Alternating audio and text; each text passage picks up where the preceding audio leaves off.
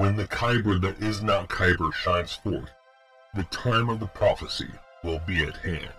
Hey guys, welcome back to Comicgeddon TV, the only place on YouTube where all geek culture collides. I'm Shannon, and today on the show, we're taking a look at Kohlen Crystals, the lightsaber-proof Fool's Kyber Crystal. This comes from the novel Master and Apprentice, which focuses on Qui-Gon Jinn and Obi-Wan Kenobi's relationship before Episode 1. Having been discovered on the moon of the planet Pajal, the structure of the crystal is extremely similar to that of Kyber crystals, which are used by the Jedi and Sith in the construction of lightsabers.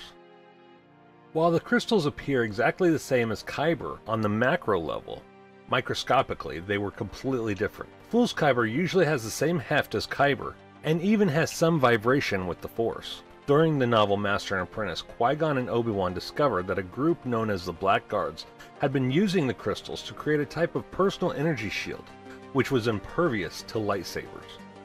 But even later, the two discovered that a lightsaber powered by Fool's Kyber could produce an unusually low-powered orange blade, which was capable of slicing through the shields. Something else that's able to disrupt these Fool Kyber energy shields are energy bolts from blasters, which lead to the two Jedi carrying blasters to use against the shields when their lightsabers couldn't penetrate. The crystals were ostensibly referred to in an ancient prophecy made by a Jedi mystic, which stated that when the Kyber which is not Kyber shines forth, the time of the prophecy will be at hand. Though such prophecies had long been generally disregarded by the Jedi as a whole, Jinn had long held a certain fascination for the prophecies, though he had come to regard them as largely metaphor. As of Master and Apprentice, Fool's Kyber, or Kohlen Crystals as they're referred to, are incredibly rare, and even rarer than true Kyber crystals. So far, the only known place in the galaxy in which they are found is on Pajal's moon. But though rare, they have a very low monetary value in the galaxy.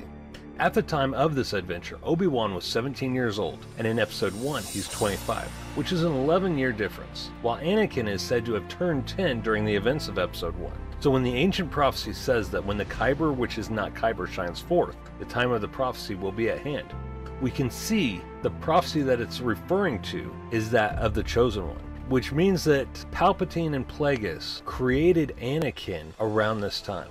So there you have it, geeks. What do you guys think about Fool's Kyber? I came across this while listening to the Master and Apprentice audiobook and thought it was an interesting topic. I'm actually quite surprised other channels like Stupendous Wave and Star Wars Theory haven't talked about it yet.